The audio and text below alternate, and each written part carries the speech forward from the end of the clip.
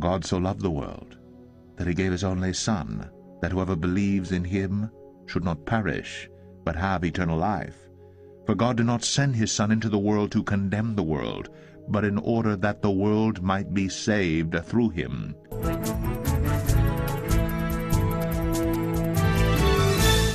The true meaning of Christmas is the celebration of this incredible act of love. The real Christmas story is the story of God becoming a human being and the person of Jesus Christ. So why did God do such a thing? Because he loved us. Why was Christmas necessary? Because we needed a Savior. Why does God love us so much? Because God is love. Why do we celebrate Christmas each year? Out of gratitude for what God did for us. We remember his birth by giving each other gifts, worshipping him, and being specially conscious of the poor and less fortunate. The true meaning of Christmas is love. God loved his own and provided a way, the only way, for us to spend eternity with him. He gave his own Son to take our punishment for our sins. He paid the price in full, as St. Paul said, but God demonstrated his own love for us in this: while we are still sinners, Christ died for us. So let's contemplate on the following: the Christmas spirit.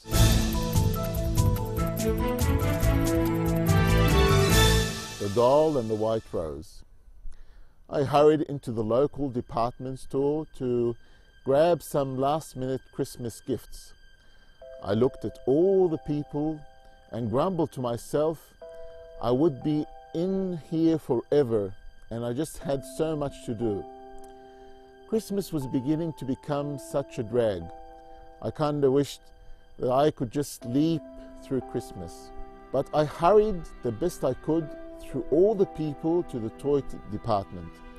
Once again, I kind of mumbled to myself at the prices of all these toys and wondered if the grandkids would even play with them. I find myself in the doll aisle. Out of the corner of my eye, I saw a little boy, about 5, holding a lovely doll.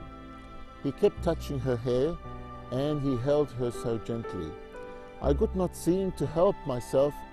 I just kept looking over at the little boy and wondered who the doll was for. I watched him turn to a woman and called his aunt by name and said, "Are you sure I don't have enough money?" She replied a bit impatiently, "You know that you don't have enough money for it." The aunt told the little boy not to go anywhere, that she had to go and get some other things, and would be back in a few minutes, and then she left the aisle. The boy continued to hold the doll. After a bit, I asked the boy who the doll was for. He said, "It is the doll my sister wanted so badly for Christmas. She just knew that Santa would bring it." I told him that maybe Santa was going to bring it. He said, "No, Santa can't go where my sister is. I have to give the doll to my mama to take her." I asked him where his sister was. He looked at me with the saddest eyes and said, "She has gone to be with Jesus. My daddy says that Mama is going to have to go with her." My heart nearly stopped beating. Then the boy looked at me again and said, "I told my daddy to tell Mama not to go yet. I told him to tell her to wait till I got back from the store." Then he asked me if I would see his picture. I told him I would love to. He pulled out a small picture he had taken at the front of the store. He said, "I want my mama to take this with her so she wouldn't ever forget me. I love my mama so very much, and I wish she did not have to leave me. But Daddy says she will need to be with my sister." I saw that the little boy had lowered his head and had grown so very quiet. While he was not looking, I reached into my purse and pulled out a handful of bills. I asked the little boy, "Shall we count that money one more time?" He grew excited and said, "Yes, I just know it has to be enough." So I slipped my money in with his, and we began to count it. Of course, it was plenty for the doll.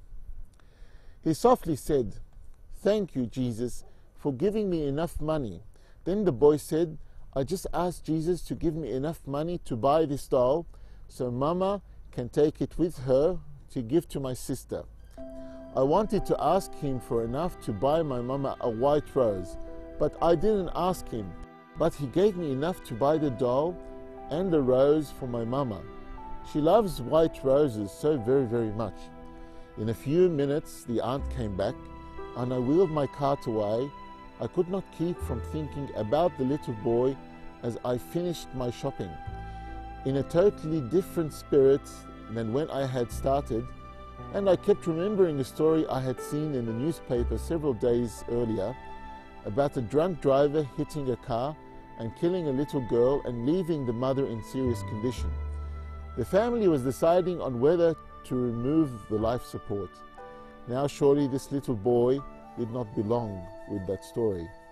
2 days later, I read in the paper where the family had disconnected the life support and the young woman had died. I could not forget the little boy and just kept wondering if the two were somehow connected. Later that day, I could not help myself, and I went out and bought some white roses and took them to the funeral home where the young woman was. And there she was holding a lovely white rose, the beautiful doll and the picture of the little boy in the store. I left there in tears. My life changed forever. The love that little boy had for his little sister and his mother were overwhelming.